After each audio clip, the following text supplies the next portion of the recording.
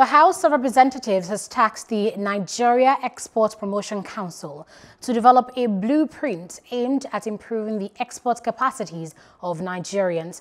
The House Committee on Commerce, during the Budget Defense session of the Council, lamented Nigeria's continuous reducing export capacity. The chairman of the House Committee on Commerce, Femi Fakaye, says Nigeria cannot survive without foreign exchange earnings, hence the need to develop its industries and improve its export potential. No country today can develop compositely, that is on a comprehensive basis, without one thing, manufacturing. Yeah.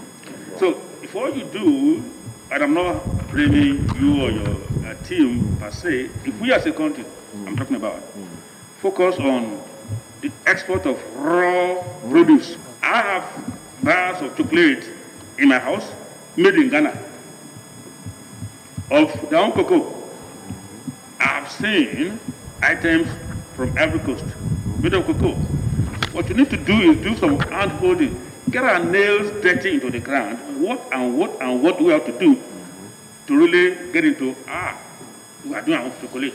We are now in another that you are asking for, the budget of 2020. We know that we have COVID in 2020, but what effort? Because I listen to you, that you'll be making with all this institution for our export, because we rely on your words over here. Can you tell us your relationship and how to generate, so that by the time you are coming to define for the review, you'll not be saying another thing? I see the potential that is Nigeria.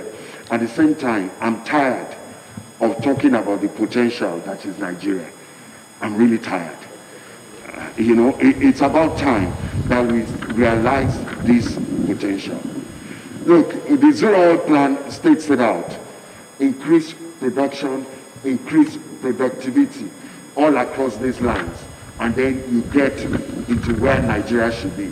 I'll just give you an example. For cocoa, for example, we're on about 300,000 metric tons. It's shameful for Nigeria